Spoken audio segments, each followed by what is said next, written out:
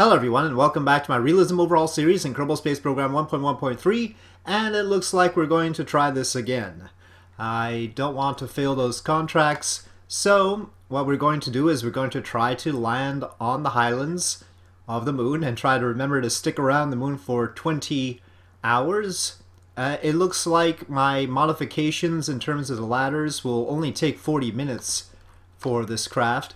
But basically we've got these, let me select them. Can I select them, please? This one? It's not letting me select that one. Oh, it's from here. Okay, retract ladder. So it's going up like that, and hopefully that'll take care of things. And then tilted ladder like this, because we had a sort of sideways problem last time. And then the ladder going down, and I made sure that that ladder going down doesn't clip things. So yeah, maybe it'll work, maybe we will risk some problems. Hopefully it'll be alright. So that's the idea though. And before I forget one other thing, let's check about the whole planting a flag on the moon part of it, because it seems like we still haven't unlocked that yet, due to my own neglect, no doubt. So we'll package this up. Those are sort of poking out there. That's not nice. I don't think that's gonna cause a problem because I think the ladders are sort of physics-less. Well, I think that's as tucked in as I can make it. Well, at least it's hidden. Okay, I think we'll take that. Everything looks proper. 1 hour and 35 minutes it says now. Okay. I don't think I need to make any other modifications, so we'll save that, and we will save edits. Now, the whole planting a flag thing should be at the astronaut complex. Looks like it's gonna cost me $1 million to allow them to plant a flag. I mean, right now we've got a capacity of 20 active Kerbals, which is plenty. So, functionally, this is just upgrading it so that they can plant flags. Well, okay. We're going to aim to not fail the mission, and we're going to aim to be able to plant a flag there. That's my decision. Oh, wait. I forgot. It's gonna take time to be able to plant flags, so we're not gonna be able to plant a flag there this time. It's gonna take 131 days. Well, shucks. Well, when we get to Mars, we'll be able to plant a flag. Okay, so that's the situation there. Let's make sure that our edits are prioritized. And we'll launch, and then we'll have to take care of the Venus probe, but that shouldn't take too long, and then we'll proceed with the rest of the mission. Alright, here we go. We're lined up. We're sort of bouncing in the clamps, but, well, persistence. Let's get on with it. So throttle is up, SAS is on, and everything seems to be alright. We've got locked tanks on the payload so that we don't have the problem that we had before with fuel loss there. So that's why the Delta V is reading what it is. Actually, it's reading more Delta V than I would expect, but let's move on. Okay, ignition.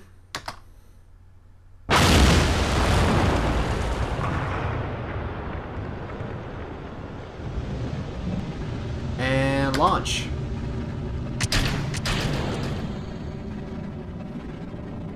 Joan and Alan Kerman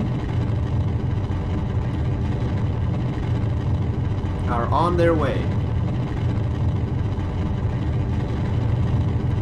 Okay, we're past the speed of sound, approaching max Q. Everything seems to be alright. Last time I didn't throttle down. We can throttle down actually at this point.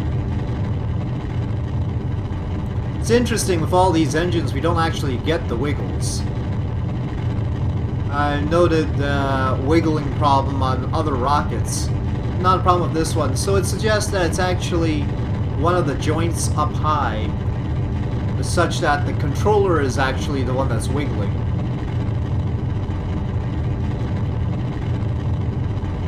And it's not a fault of the engines, it's some joint that is causing the wiggle on the other rockets. We might be pushing stuff beyond its burn time, though, if we keep going like this. Partial thrust. I hope the boosters are gonna run out soon.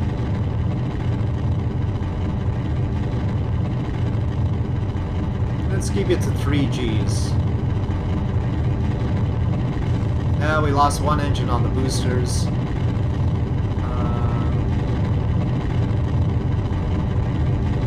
Looks like it's that one.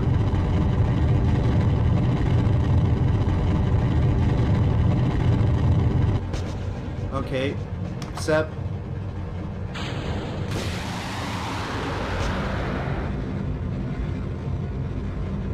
Okay, all 9 engines on this stage are fine, and we continue. 37 more seconds.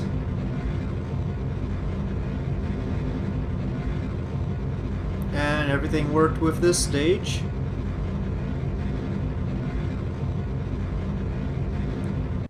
Separation. And ignition.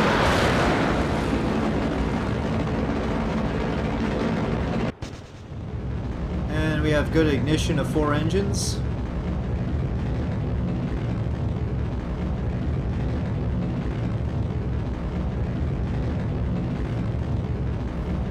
Alright, launch escape system separation.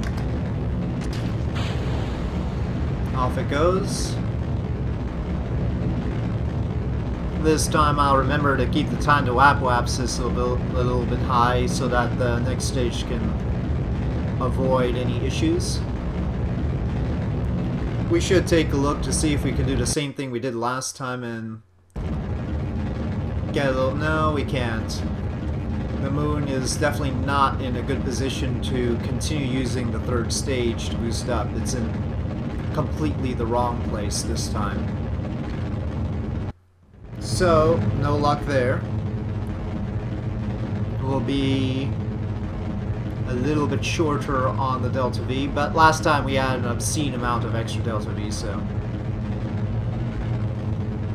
Someday we'll get the upgraded engines for the 3rd stage, which have multiple ignitions. That would be nice.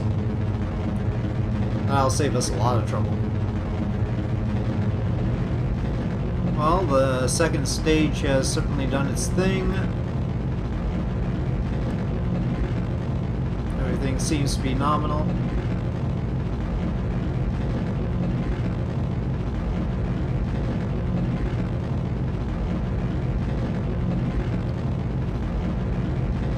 And separation.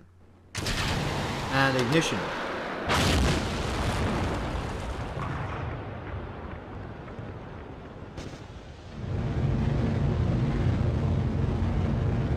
On we go. Well, we've had no problem with the normally troublesome NK series, except for 1 engine loss on the 1st stage, on the boosters actually, which leaves the RL-10s, and this time we're not going to have the extra boost provided by this stage to help us out with that. Well, we're gonna leave that there. 290 by 217. A little bit high on the apoapsis side, but not bad. Extra 1,000 meters per second left in there. Alright, separation. We can't keep the Saturn instrumentation unit hanging around. It'll take too much electric charge. So, that's another factor. We would probably have to have some way of generating power if we wanted to relight those engines once we get that upgrade. Alright, time to plot for the moon. Alright, well, our trip to the moon is gonna take a little bit longer this time, and I guess it's because the moon is in the part of its orbit that is further away.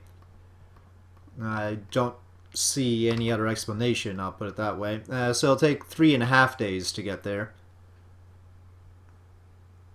So we are now turning towards the node. And I forgot to add extra oxygen, so that's not so good. CO2 scrubber is on right now. I mean, we do have 11 days of oxygen.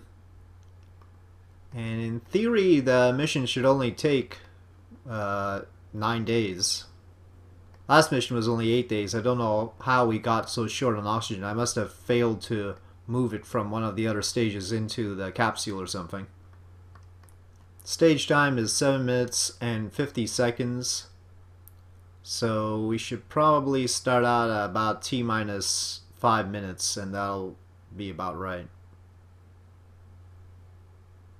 Okay, here we are, throttle up. And ignition.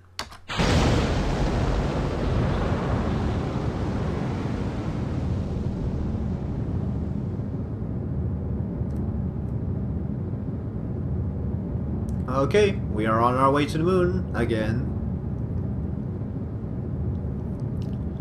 Well, we've had a bit of a performance loss from one of the engines, but we're still just running all of them. This one, it's just loss of thrust and not specific impulse, so that's alright. Okay. Everything seems to be good. We'll need 171 meters per second from the next bit, which should be doable. So yeah, let's shut down so that the RCS thrusters don't keep burning. Separate. Throttle up. Unlock fuels. And ignition. Oh, bit of hesitancy there. Okay, let's see what's really going on here. Let's get rid of that. Maybe we will need a boost from our main engines at this rate. Good. That was enough. Okay, we sort of have a moon periapsis, though it's, as usual, reluctant to agree with me. 3 days and 14 hours. Okay, well, I guess the only thing to do is to orient with respect to the sun, so we don't have to use our whatchamacallit, fuel cells. And of course inform persistent rotation, that we would like to stick around here. Wow, the liquid hydrogen is really boiling off this time. Those tanks I must have added to the other, to the return stage, and also the making orbit around the moon stage, must not be properly insulated or something. Okay, we are approaching the moon. We have a low periapsis, so I'm lifting it up, and we have an inclination of some sort. I don't know if it's the best inclination to hit some highlands, but we will pay attention to that this time. And also, we'll finish up the contract that says we have to stick around the moon for 20 hours first, and we'll hunt for good locations to land during that time. And only after that will we finally make the landing. Oh, we are approaching the moon. And we just got an alarm. We have to go to our Venus mission, which has just entered Venus SOI. Okay, well, you guys hang on here, and we'll be back with you in a sec. Okay, we have a signal delay of more than 2 minutes. And of course we have no fuel, so we just have to do the science while it's still in the SOI, and that'll be that.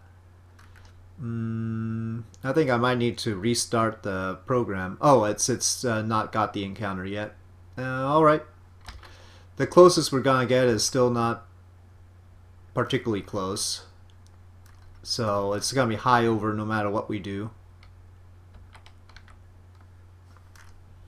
Let's see. Log magnetometer data. Log visual observations, do the biosample, make sure to do the biosample.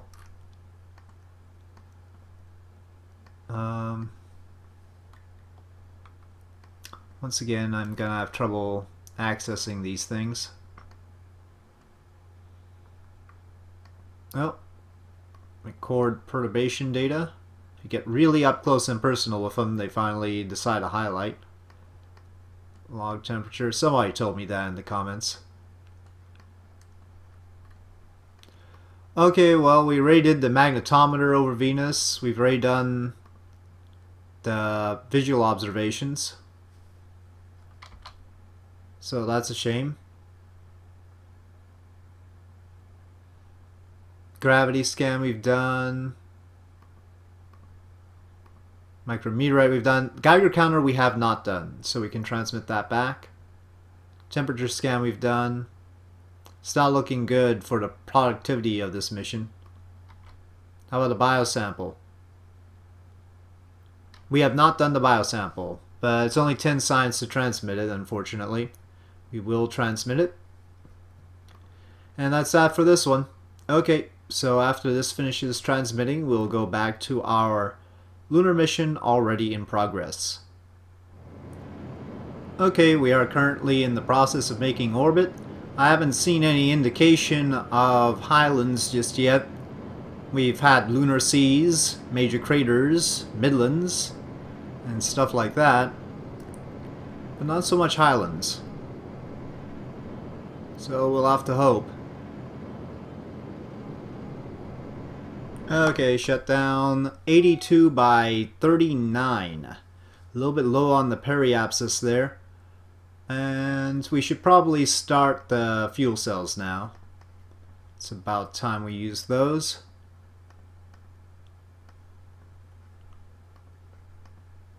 Especially for the nighttime side of the moon. And I had locked these little guys, so we can unlock those containers with the... Well, even though I locked the hydrogen and oxygen here, some of it's depleted because of boil-off. So yeah, pretty bad boil-off on these two tanks. Not so much on the other hydrogen and oxygen tanks, so I must have just misconfigured those two down there. Okay, but now we will... Actually, we might need to boost up our periapsis in order to fulfill the orbit mission. No, it's 20 kilometers that one says the minimum periapsis, so it's fine. It started the timer, so I'm going to time more for 20 hours so that we complete that, making sure that we don't deplete our electric charge unnecessarily. Okay, ladies and gentlemen, I have completed the orbital requirements, so we've spent 20 hours in orbit.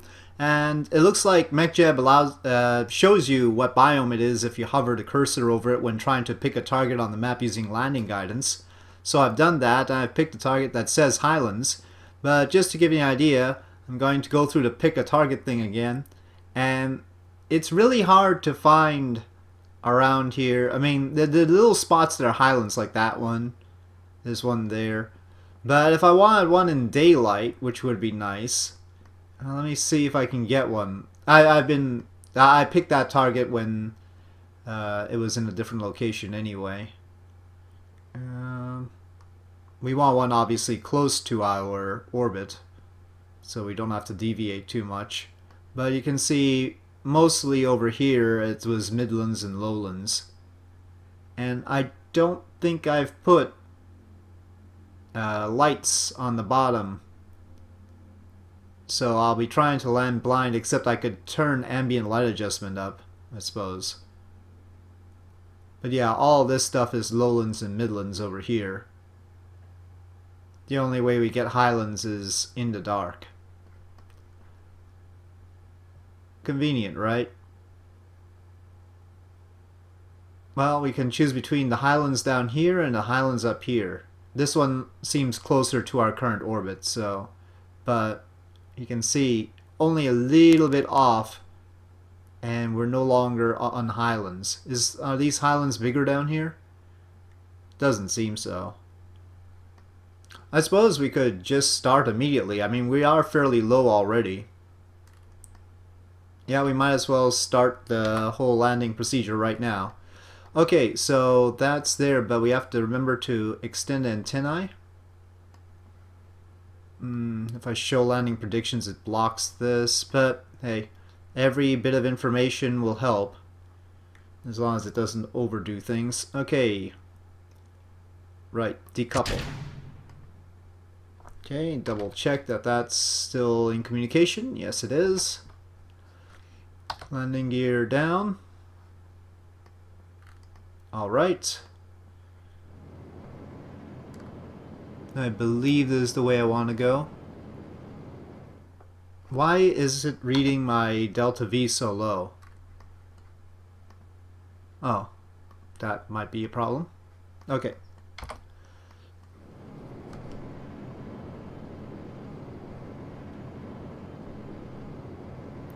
Precision landing on the moon. Good times.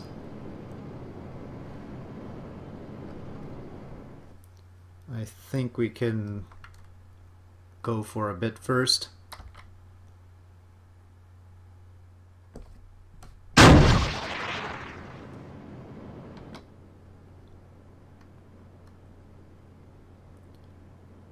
Well, it's very indecisive about whether I'm gonna hit highlands or not. Just a little bit off, and it's not highlands anymore. I wonder who drew these biomes. Sure was very meticulous. Yeah, look at that. It's moving back and forth there between Midlands and Highlands. That makes me think that the Highland is sort of like a peak. That doesn't make me feel at all good about the slope that we might be hitting. Well, at least it isn't really blind. The map is blind. Looking at the map, it's impossible to see what's going on, but out here it isn't. Well, I'd be a happy camper if we could land really close to the target I outlined, and now we've got a target difference of 300 meters. That's nice. I don't gather that that's going to be consistent. Yeah, look at that. Changes very wildly. We're still over Midlands. So, whatever our landing spot, it's not right here. I think I need to shut off the engine for a bit. I'm gonna waste a lot of delta V like this. Right now it says target difference 500 meters or so. We're aiming for the highlands. Let's get a read on the suicide burn countdown. 53 seconds. Okay. Still says Midlands right now. This looks very perilous. And it still says Midlands on the landing thing.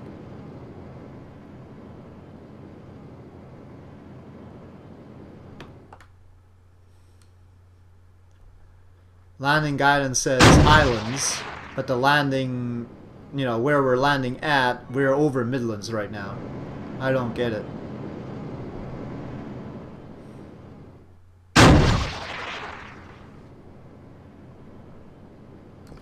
Well, we're gonna hover a little bit, I guess.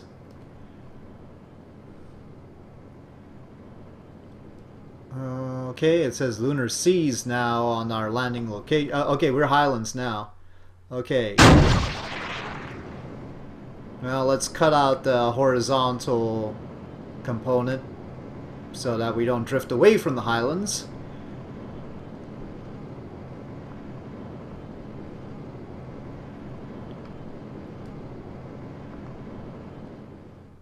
We're not replete with the delta V here, and the slope is daunting. Oh boy.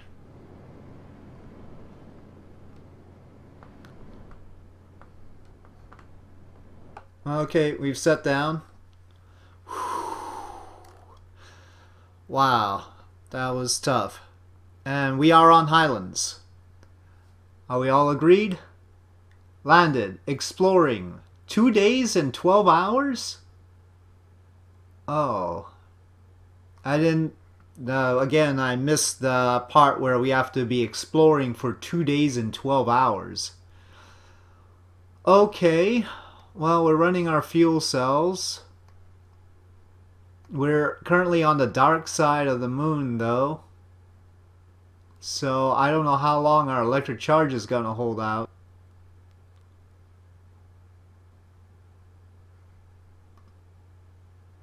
Apparently nobody knows. Well, Attack Life Support thinks it's infinity, but I somehow doubt that. How long until... No, this is right in the middle of the nighttime side. Well, not right in the middle. I don't think it's safe to time warp for 2 days just sitting here.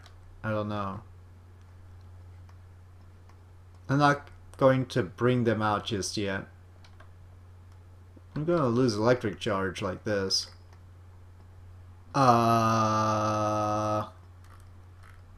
Guys. I went to the Space Center to time warp. And when I came back, it decided to flip on me.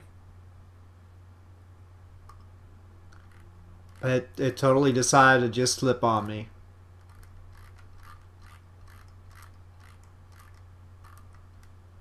And it reset the timer for exploring too. Hold on. Alt F4. Oh, no! No, Okay. I hope you saw that. And so no matter what I do, when I load in, it wants to tip it sideways. It doesn't pop into the air normally, you know, it doesn't go straight up and then go sideways by flipping. No, it actually turns sideways in midair and then falls down. Like the game is plotting to make sure that it ends up looking like this. And that's no matter what I do. So that sucks. That's not nice. That's very mean of the game. And again, reset the exploring timer. Well, we're here now. And this ain't great. Hey Alan, why don't you EVA for me? I don't think you have to worry about... No, I don't know. Tough to say whether you have to worry about getting back in again. Let's extend all the ladders just in case. But the ladders aren't gonna necessarily help.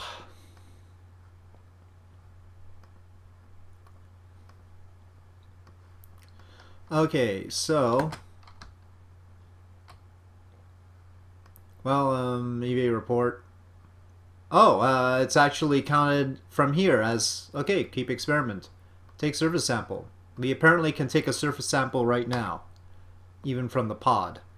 This is complicated and confusing. Okay, well, we got some extra science. The question is, can we bring them back again? Rather than go to the Space Center, I don't know, maybe you'd toss it up and put it upright again. I mean, we could lose another solar panel. Yeah, well, let's see. Space Center. Unfortunately, the Lunar Gemini landing engines don't have gimbaling, which makes things harder.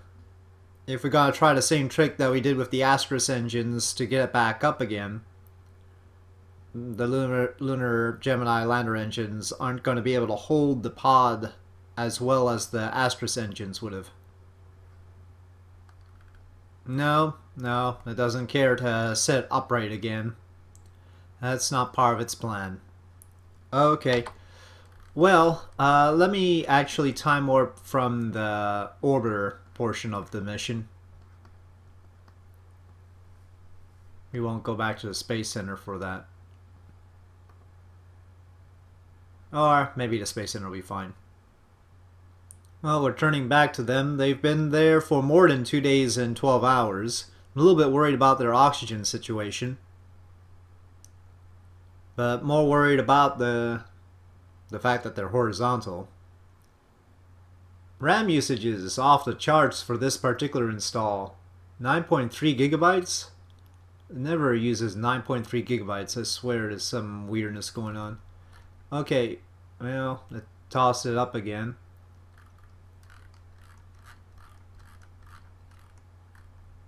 And restart the timer. There's no way to fulfill it if every time it loads physics, it's gonna toss this thing up. So we've risked the oxygen situation causing a problem for nothing.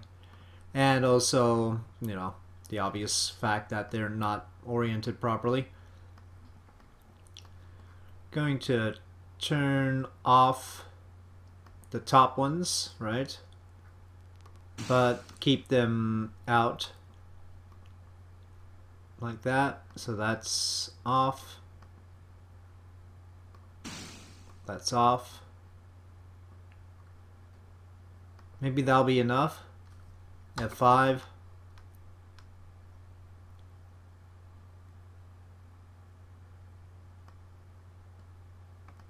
Okay, well, here goes. Oh, maybe I should pump the fuel down like before. Okay, well, here goes nothing.